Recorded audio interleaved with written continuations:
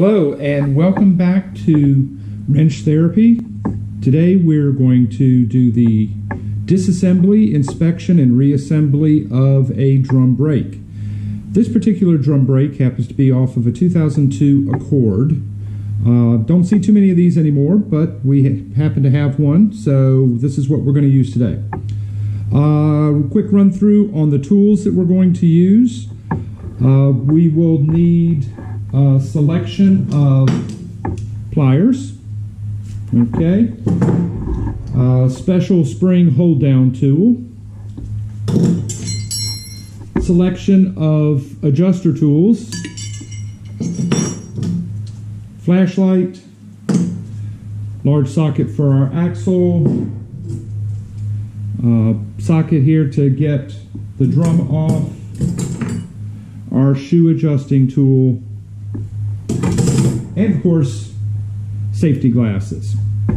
Alright, so let's go ahead and get started. First thing would be to take our drum off. You're going to have to work this drum off. Now Honda has given us bolt holes where we can screw a bolt in and grab hold of the drum. Okay, doesn't matter what length you use, just has to be the correct size. For a Honda, it is 8 by 125, and you just spin them in a little bit on each side until the drum comes free. Once the drum comes free, you slide it off. Like I said, that's not always going to be that easy. Sometimes you're going to have to turn the adjuster back. The adjuster is right inside here. There is a hole in the back, and you can come through with your adjuster tool and you can de-adjust. All right, and you have to use the appropriate tool. This one, we're already there. Okay, next thing we're going to do is we're going to pull off this cap here. Now, the reason I'm doing this, you can certainly do the drum brakes without taking the hub off. But on a Honda, as you can see, this hub covers most of the hardware. It is a whole lot easier if you take this off. Not every car you're going to be able to do this. If I was doing this on my Chevy pickup truck, this guy's going to be there. There's nothing I can do. Now, the drum brakes are a lot bigger and the hardware is a lot more exposed, so it's not as big a deal. If you did this on something like a Civic, you can't get to anything without taking this out of the way. So, I'm just going to spin this guy off. Obviously, if this was the first time this had ever been done, that would be a whole lot tighter. Alright, and just make sure you pull this guy straight off. If you pull it at an angle, it's going to jam up. Just information here. This is the tone wheel for our ABS. The sensor is right there. It just counts the teeth as the wheel spinning, tells us the wheel speed, and that goes to the ABS. It's used for traction control, a lot of different things. Alright, so we put the hub out of the way. Here we are with the drum brake, with the hardware. So, wheel cylinder on the top. This cable down here is for our parking brake. It attaches to this arm that applies the parking brake. We have the adjuster spreader rod here. There's the adjuster. This is the automatic part of the adjuster with this spring. When the shoes are applied, when we reach a certain wear point, it will take another click on this and adjust the length of this rod. That is the stationary length of this rod that gets adjusted, which moves the shoes out when they're at rest. Obviously, when we're doing this, when we're using the hydraulics, we're going to go farther. This is just where we put a static adjustment on the shoes themselves. Of course, here's the shoes. Here's the hold downs for that. And then we have a spring, hold down spring here, and the spring across the adjuster there. All right, the order that you do this in is pretty much up to you. You can do it a lot of different ways. I'm going to show you my preferred way, and I found it to be easier to do it this way. So, I pull the bottom shoe out. Okay, and once I've got that out, you can see that spring comes right off. Okay, no tools necessary. All right, next step, I'm going to take the hold downs here. Actually, I'm probably going to pull this out for the moment. All right, so when we're pulling these springs, notice I'm using regular pliers. I am not using, you can use needle nose if you want. Do not use cutoff pliers. You will cut this spring. If you use pear dikes, this cutting part, and grab it here, yeah, it'll grab easy, but you're going to cut through this, or you're going to nick it. And if you nick it, it's going to make this weaker, and we don't want to do that. So make sure you're grabbing it with the flat part of the pliers. Squeeze, and then I use my thumb to push and pull when I'm holding with this hand. Okay, and now we can take our adjuster out of the way, or not. We'll just leave it in there for now. It's not going to hurt anything. Okay, so here is the hold down spring tool for a Honda. It has a little wedge that floats. You've got a notch in the center, grabs our hold down nail here. I just line it up. I hold it from the back side so that the center won't get pushed backwards, and then I just rotate 90 degrees.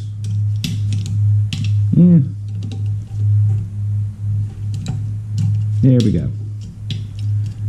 Okay, now this guy will come all the way out. I'm going to show you a little bit closer what this looks like. You got a slot there. You got the wedge location for this. This guy just comes straight through and turns and sits at an angle. That's all we're doing. So we're just turning that 90 degrees and pulling it off. Okay. Grab this one.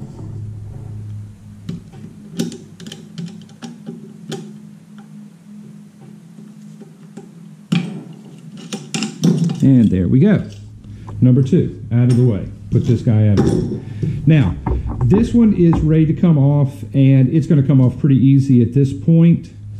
Okay, caution when you're pulling this apart. Don't let the pistons go too far out one way or another. Okay, notice how that just fell right off. Okay, we don't want to push too far, because if you push too far, you're just going to pop this guy right out like that. And that's bad, because now we've introduced air into the wheel cylinder. We're going to have to bleed the brakes. So we don't want that to happen. We want that guy to stay in there. Now granted, this one here, we don't have any fluid in it because this is no longer connected to the car, but there's a spring inside here that keeps pressure outwards. We just want the spring pressure to do the thing. We don't want to push this too far. And that happens when we're putting the shoes in and we're trying to pull this big spring on. We tend to push too hard one way, and when we do, you can see how it's moving this guy out. Now these guys are nice and pliable, so they're staying connected unless you force it, but that's just something to watch out for. We don't want to pop that piston out. Okay? All right, so here we are. Here's our adjuster, and if you notice, this guy is not turned all the way in. So I'm going to grab this while I'm here and turn that in. We want to make the rod as short as possible, because the shorter the rod is, the easier it is to get the spring on. Okay, see how that's nice and short now? That's bottomed all the way out. So now it's a really simple matter to get our spring out. We can just separate this out like so. And there we go. So that's our spring on our adjuster. Chew, chew. Okay. Now, sometimes your shoes will be identical. In this case, they are, with the exception of this one pin. The notches, the holes, they're all the same. But you have to have that pin, because that pin is where your automatic adjuster is hitting. Okay? All right. So this guy, we'll get back to this one in a minute, because I'm going to show you how to lubricate that. Okay, so down at the bottom, again, if this was in a car, this would be nice and tight. This is our parking brake cable. Because it's not in the car, I can pull it out easily. All right, so that's all you've got. That notch right there with this guy just lays in like that. But normally your spring is going to be right here. So what you have to do to get this guy apart is grab the spring, pull back to get yourself a little bit of slack, and then you can pop it out like that. So you have to pull this spring back to get that connected and disconnected. Okay? All right. Right here. Some of your shoes, replacement shoes, will come with this arm, some will not. This arm is for our parking brake. Notice how we've got notches on here. That notch sits in here. Okay? Get this correct here.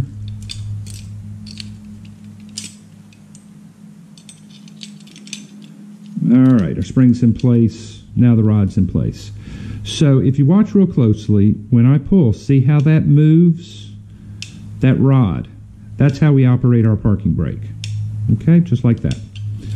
So, if you notice, they're two different depths.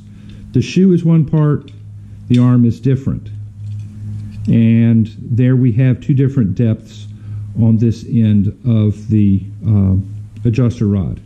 Make sure you get it in the right place. Okay, you have to go with the deep part for the back, the shallow for the front, just like that. If you do it the other way, it's not going to sit properly. It would sit up and you wouldn't have it sitting on the shoe. So make sure you do that. All right, if you have to replace this, we just spread this horseshoe clip and this whole arm comes right off the back side, and then we put it back on. There is a special tool for this. If you really need it, it just helps kind of spread that horseshoe, but you can do this with a pair of pliers and a screwdriver, something like that. Works just fine. All right, so now we're inside just the backing plate. So I want to show you a few things in here. Right there, you can see this hole. That is where we're going to come through with our adjusting tool. Okay, now this probably is going to take that one. And you can see it's kind of tight in there. It's kind of tight. Honda didn't leave us a whole lot of room. They gave us a port to go through, but truthfully, it's kind of challenging to get in there. That's why usually, if I can, I just take the drum off and adjust it back down once I got the drum off. Out here, you see 6 flat ovals, pads, okay? Those guys are where this section of the shoe sits, okay? So we're sitting here like this, and it rides back and forth as it applies. It rides on these pads. And you can actually see some wear on that one pad. We need to lubricate these sections. Okay, they have to be lubricated, or else you will get a creaking every time you apply the brakes. We also want to lubricate down here where the shoe hits on this post. We're going to put a little lube up here and a little lube in there. Basically any place that we have metal-to-metal contact. So, to use the lube, we're going to use our, in this case I've got a Kent product called Rusty. It is basically a copper-based grease, and we would just dab places like that. Just put enough on there so that the shoe moves, okay? All right, so reassembly. I've got this guy down. Oh, well, I'm thinking about it. Make sure you spin this guy all the way out. Clean and lubricate these threads. Just spin it all the way out, lubricate it, then spin it back in. And also make sure you lubricate this post where the other side fits. We want all of these guys to be nice and lubricated and freed up. Remember, when you're using the grease, a little goes a long way. Don't put a ton on there, because if you do, it's going to make a big mess. Now, this is a training component, and to keep the mess down, I'm not going to lubricate all of these parts, but these are all the things that you need to do if you're doing your own car. Just pay particular attention. Make sure we don't get any of that grease on the shoe. Okay, if you get it on the friction surface, we're in a world of trouble. You can see a big nick here. This happened while we were using this at school. Somebody grabbed it with a pair of pliers when they shouldn't have and cracked that off. Now, we would have to replace this. This would not pass Virginia State inspection this way, but obviously for training purposes, we're going to continue to use it. Okay, but this is one of the things we're looking at when we inspect shoes. When we're not doing a replacement, we're just doing an inspection. We're looking for big cracks and damage like that. Okay, so going back together, put the spring in there. I'm going to put the spring in the back side, because it's a whole lot easier to get this spring on when it's not. Okay, so there you can see the spring is in there, spring is in the other side. Now I have to get this guy. Did I get that on the right way? Yeah, okay. We're on the correct way. Now I've got to get this guy back in, so I just take and twist it up a little bit, and it drops in. Oop, came out the other side. That happens sometimes. This is why nobody likes drum brakes. They're real fiddly. They're a real pain in the butt to do sometimes. All right, tell you what, I'm going to do this a different way.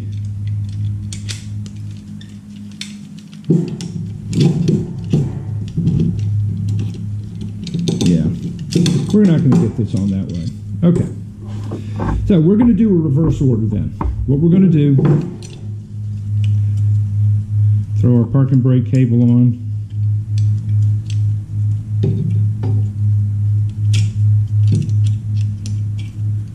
Alright, and I'm going to go ahead and mount the shoe to the car.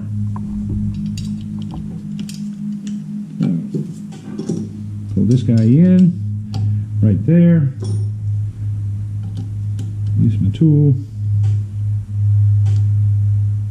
90 degrees and we're there. Okay. Do the other side the same way.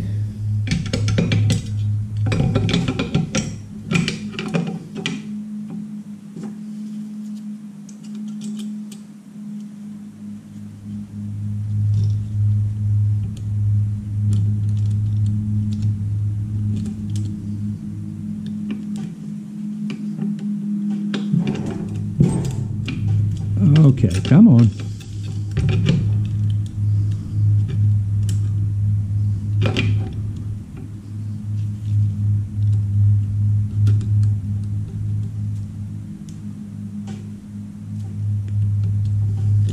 And there we go.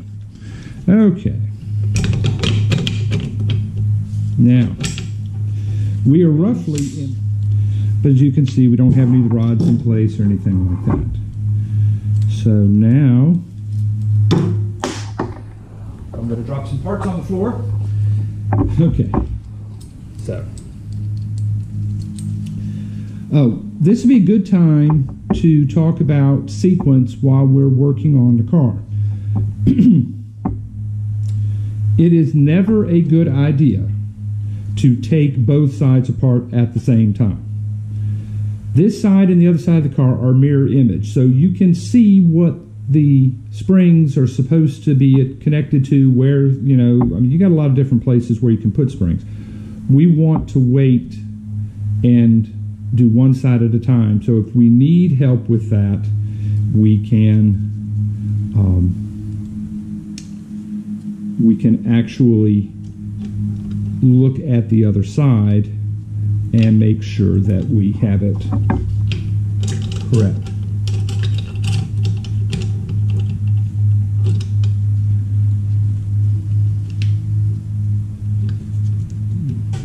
Okay.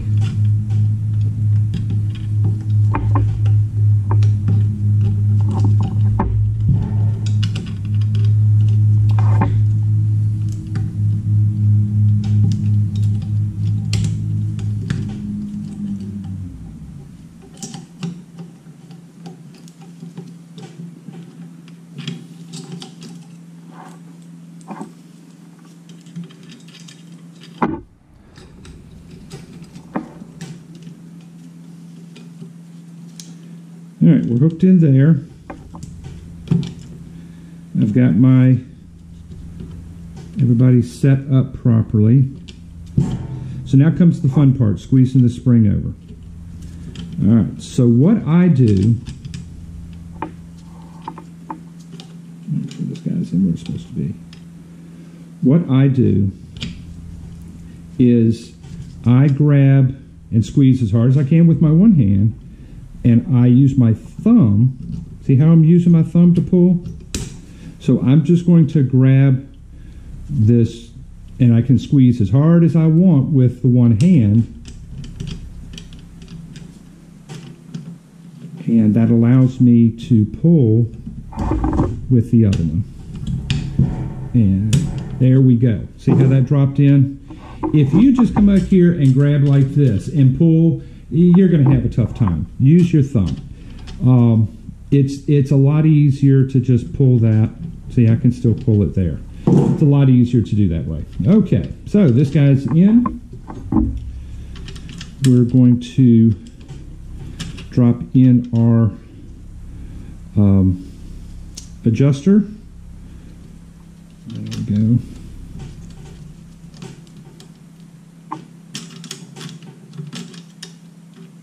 There. Okay, see how that hits now? We need a spring for that. This spring is really light.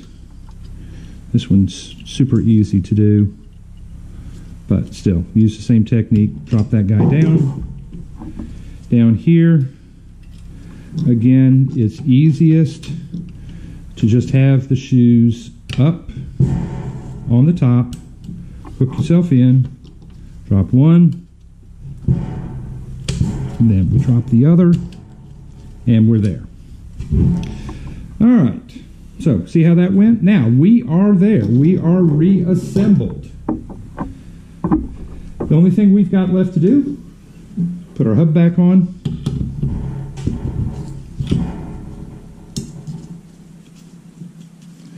And see how it sticks if you don't get it perfectly straight? There we go. All right. One nut. Of course, you would tighten this. Now make sure, if you look right there, you can see a notch in the shaft. You will take this, it's called staking a nut. This nut is designed to be bent over. You would take a punch and hit it at an angle like that, right in that little notch, bend it over. That's going to keep this guy from moving. That's how you lock that one down. Again, training purposes here, we're not going to do that. Put our cap back on. Okay, now our last step is to fit the drum. So I take my bolts out of my drum. Now, I want to line this guy up with my, and there we go. But notice, super free, all right? And that's not what we're looking for. So what we have to do is we have to adjust it. So that's where this tool comes in handy. Now, we'll slide this back a little bit, or space out. Let's see what's going on. So, this tool, we're just going to back this off, drop it down inside the drum. We're going to find our largest opening. We want to keep it pretty level. Okay, got it right there. All right, so that fits pretty close. All right, so I've locked that down. Now you can look and see what the size is. It really doesn't matter. This is a transfer gauge. So see how free that is? I've got to adjust these out. Otherwise, if we didn't adjust this, we step on the brakes, this guy is going to have to expand all that distance. And we're talking, well, we're talking over 1/8 of an inch. That's a lot. You transfer that 1/8 of an inch to the pedal, and that will make your pedal drop halfway before the rear brakes are doing anything. That is not good, okay? So we need to get these guys adjusted tight. Plus your parking brake won't be adjusted. You pull on it, and it's not going to do a thing for the parking brake either.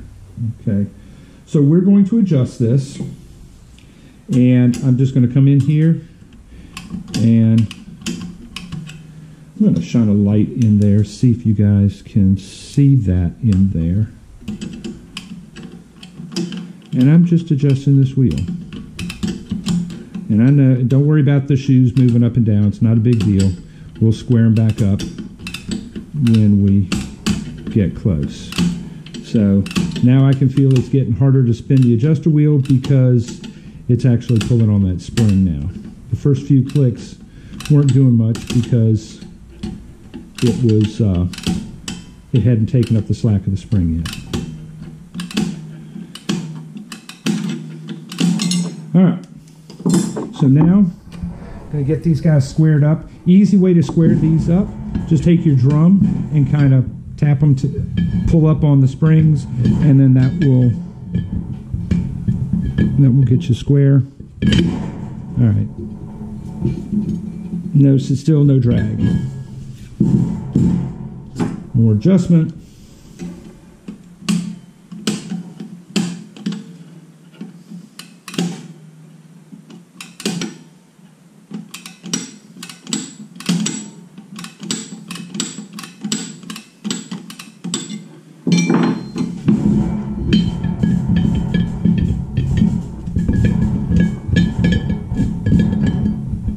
Baby.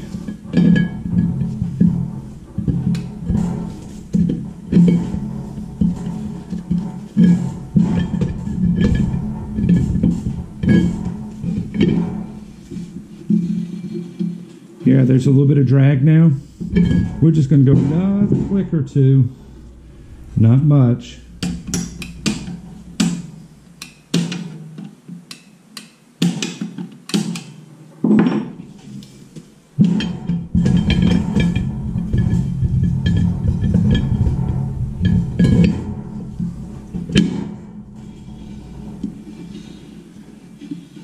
You can hear just a little bit of drag. That's what we're looking for, just a little bit of drag. We don't want it to be holding this, and you can see it's still stopping it within a revolution, so that's more than sufficient.